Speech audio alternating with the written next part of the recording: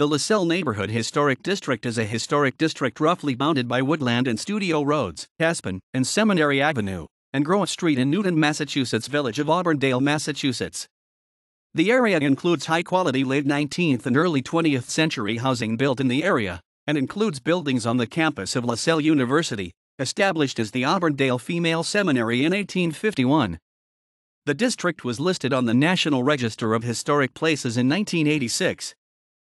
Auburndale was a remote farming area into the early 19th century, its land first divided by European settlers in the 17th century.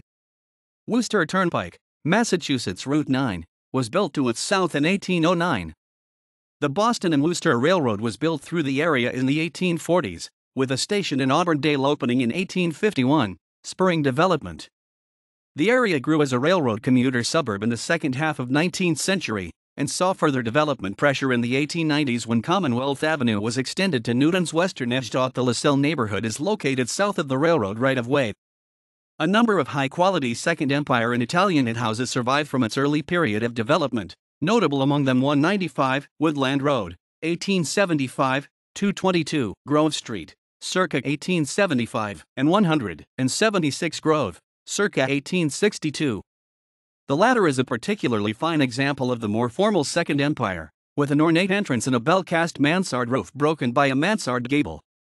One of the city's finest Ruscany and Gothic houses is the large Winslow Haskell Mansion at 53 Vista Avenue, 1870, now condominiums.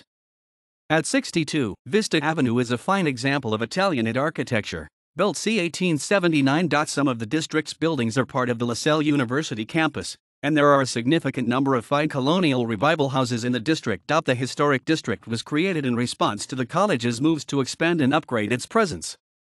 Even after the creation of the historic district, neighbors have objected to new buildings and facilities, including a campus-based retirement community,